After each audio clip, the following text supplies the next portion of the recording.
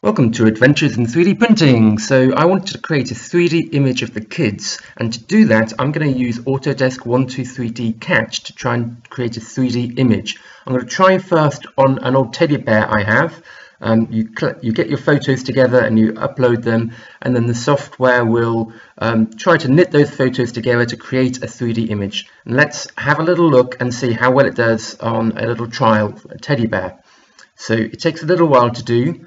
Upload, and then it, as I say, knits those together, and then it gives you an image.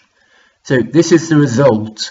As you can see, it's a little bit ropey, there's lots of holes, and it's not really great. It's certainly not what I'm hoping for. So the software needs to have reference points in order to knit the photos together, and you can see that is poorly knit them together in a number of places. So okay, poor result first time, but I need to try again with more reference points available in the photos. So here's my second attempt.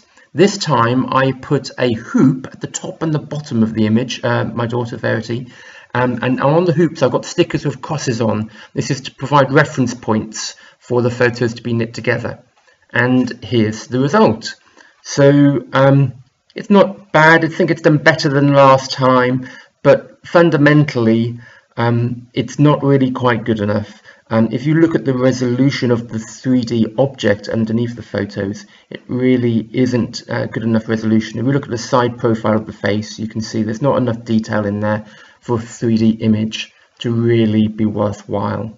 So good effort, but in conclusion, creating a 3D image from photos is not good enough for capturing people. So what about using a scanner? There are various scanners available. They're a little bit pricey, but I want to see if I can get my hands on something like this in order to create a 3D model. Let's see how I do. Thank you for listening.